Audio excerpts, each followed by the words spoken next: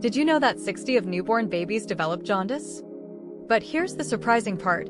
Most parents don't know the cause, symptoms, or how to treat it. As a new parent, it's essential to understand what's going on with your baby's health. So, let's dive into the world of newborn baby jaundice.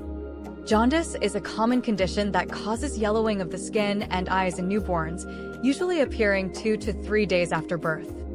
It's not a disease, but rather a sign that your baby's liver is working overtime to process a buildup of bilirubin, a pigment that's created when old red blood cells break down. Think of it like a traffic jam in your baby's system. The liver is working hard to clear the congestion, but it needs a little extra help. Here's the good news. Jaundice is treatable with phototherapy or medication. In fact, most babies with jaundice can be treated and go on to lead healthy lives. But what's crucial is early detection and treatment. If left untreated, jaundice can cause brain damage and long-term complications. So, how can you spot the signs and get your baby the help they need? We'll be exploring that in the next section. One thing's for sure, being informed and proactive as a parent can make all the difference in your baby's health and well-being. You've been caring for your newborn baby for a few days now, and everything seems normal. But here's what most parents don't know. Jaundice symptoms can be subtle and easily mistaken for normal newborn behavior. Your baby might not show any obvious signs of illness, but that doesn't mean they're not in trouble. When a baby develops jaundice, it's usually because their liver isn't producing enough of a chemical called bilirubin, which helps break down old red blood cells.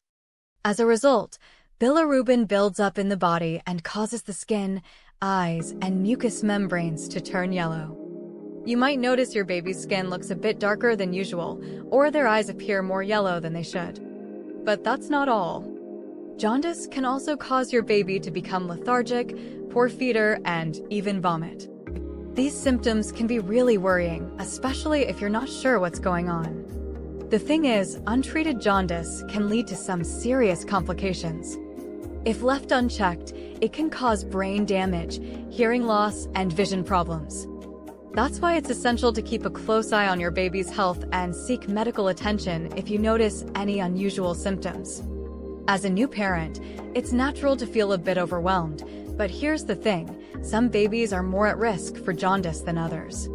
If your baby has dark skin or you come from so, what can you do to prevent or treat jaundice in your newborn? As a new parent, it's essential to take proactive steps to reduce the risk of jaundice.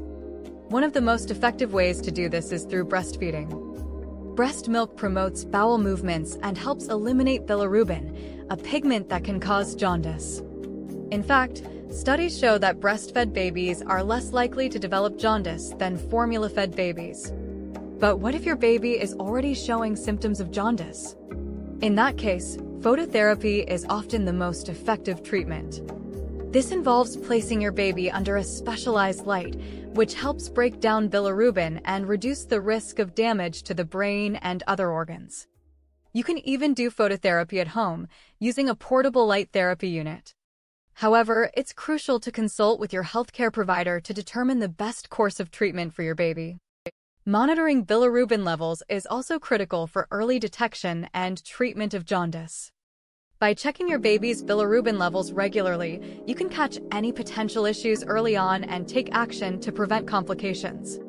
Remember, every baby is different, so it's essential to work closely with your healthcare provider to develop a personalized treatment plan that meets your baby's unique needs.